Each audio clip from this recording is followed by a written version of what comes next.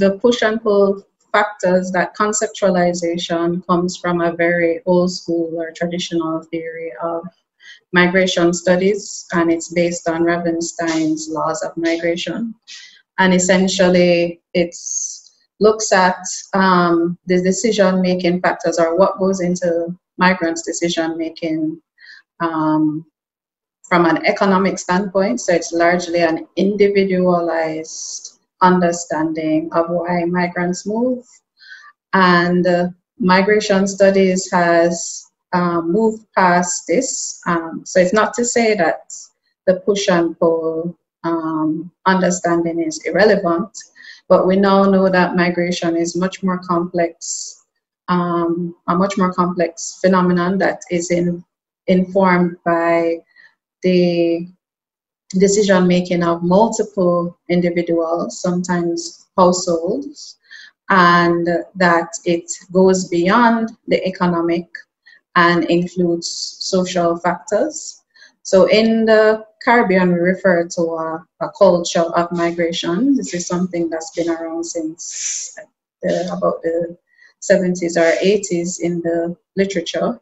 And so in our culture of migration, when we refer to persons moving, we don't just include people who leave for economic reasons, which is the emphasis of the push and pull theory, but we would also look at mothers who leave children behind, students who go abroad to study, seasonal workers, so domestics and farm workers. These are just examples. And then even people who leave just to have a different way of life. So yes, it's an older and foundational theory, and you will find in popular parlance that people still use those. And some migration scholars still use that where that's the emphasis of the research. But because migration is much more complex than that, we have other theories that have evolved to account for the way that people move. And Caribbean migration scholarship draws on those grander theories. One of the Caribbean theories that has emerged is this concept of barrel children. That's by Dr. Crawford Brown. So that's one of the theories that has emerged in our own intellectual space to explain the impact of largely women, but the impact of families migrating. It is it's more the term and the coining of the term, because we know from our literature and oral history that persons have always received packages. It used to be parcels in the post. When persons started migrating more in the 70s and 80s, then it became barrels. So it's not new to receive things from persons who've gone abroad.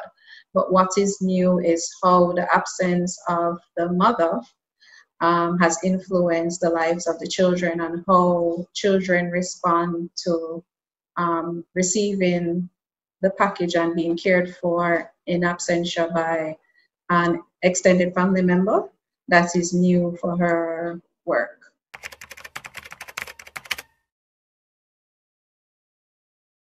I'll just say before we talk about the contemporary issues that there, in my estimation, maybe others would disagree, there seemed to be a lull in scholarship on migration. So after about the 90s, things tapered off a bit. So it's not that scholarship wasn't happening, but the volume of scholarship was much less than what would have been happening in the 70s and 80s. I've been trying to explain or understand why this is the case. It could have to do with funding. It could just be with researchers' personal interests.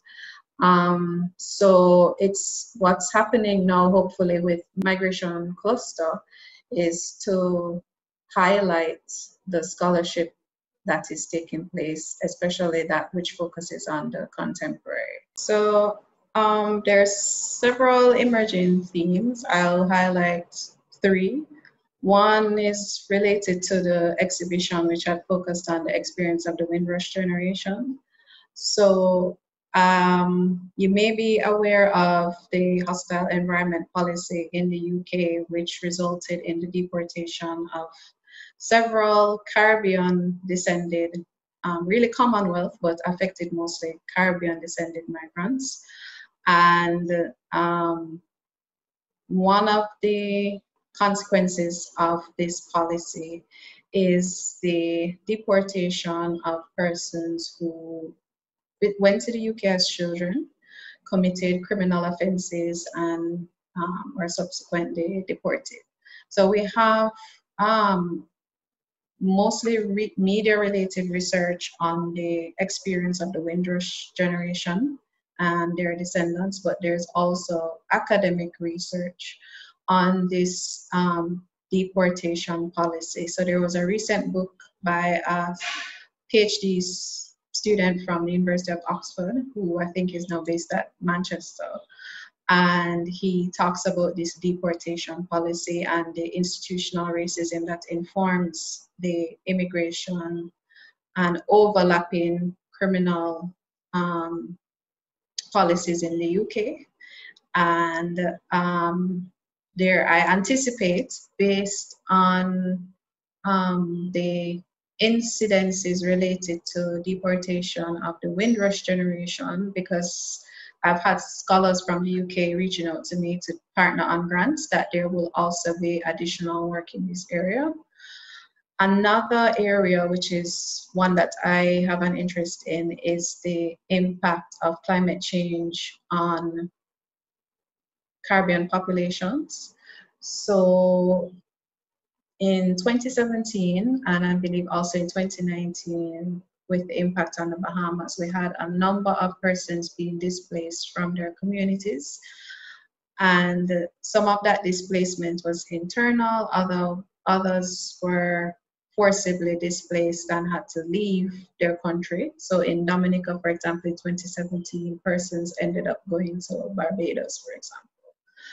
And as we have more experience with climate change, so heightened hurricanes and other type of meteorological phenomena, flooding, etc., we expect that we will have more experiences like this. And there is work being undertaken with the International Organization for Migration looking precisely at this area. They actually drafted a call for action, if you will, on how Caribbean states will respond to this phenomenon. And then lastly, there's work currently on the way with respect to Venezuelan migration to the Southern Caribbean. So that's research that I am very involved in. And there are other researchers based in the Caribbean, but also overseas, looking at this area. There's a lot to be done in this area, and I've only highlighted 3 of the topical issues at the moment. Specifically within the context of the Caribbean, the governance framework which exists is largely facilitative of migration, meaning that it was created to enable migration. It's to foster freedom of movement, and that freedom of movement is to encourage the development, social and economic, of the states which are members of the Caribbean Community, or CARICOM, and the Organization for Eastern Caribbean States. We actually have a framework, or frameworks, because it's 2, that facilitate mobility within the Caribbean. However, there is within CARICOM, because the OACS allows open movement for all its citizens. In CARICOM, it's not as flexible, and we know of the instances such as the Shanit Mary case, where persons are held at the airport and then summarily returned to their home country. And that happens on a fairly regular basis. Jamaica does this as well, so it's not the typical ones such as Trinidad and Barbados, which appear frequently in the news. So we do know that the immigration officers are not necessarily abiding by the governance framework that is outlined within the treaties that establish these mobility frameworks, and that is what causes this disjoint. The governments make the rules at heads of government meetings, and these policies have to be distilled at the national level. And that's where you have the distortion when local immigration officers may not understand or misinterpret or deliberately thwart what is intended in the treaties. So we need to do some work on that, and CARICOM has acknowledged that this is an issue on repeated occasions. But the good news is that in 2019, they committed, these are the regional governments, to having full freedom of movement in the near future. This is for governments that wish to do so. So I'm watching to see what happens with respect to full freedom of movement within the context of CARICOM.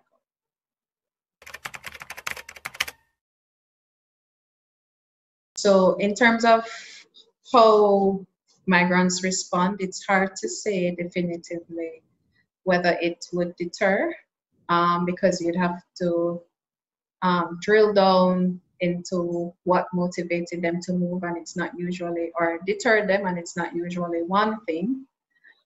I know that people move irrespective of the fact that there is xenophobia and racism, and they try to make the best of the life that they find when they get to their respective destinations. There was a lot of scholarship in the past, as I mentioned, on this issue, especially in the UK, of persons trying to integrate and the life that they found once they arrived. What we have seen is migrants choosing less popular destinations, and it may or may not be because of anticipation related to racism. But we have seen, certainly for Jamaicans, persons moving to non-traditional destinations like China, and experiencing these same challenges with racism and xenophobia. Don't know if you saw reported on the news when the COVID epidemic had just taken off in January in China. They were actually barring persons of African descent, so that includes Jamaicans, from entering business establishments because they were saying that they were the ones spreading COVID-19, right? So these are very real issues. And as I mentioned before, a lot of research to do in terms of Caribbean migration. But with time, we need time to see for these specific issues what the implications are.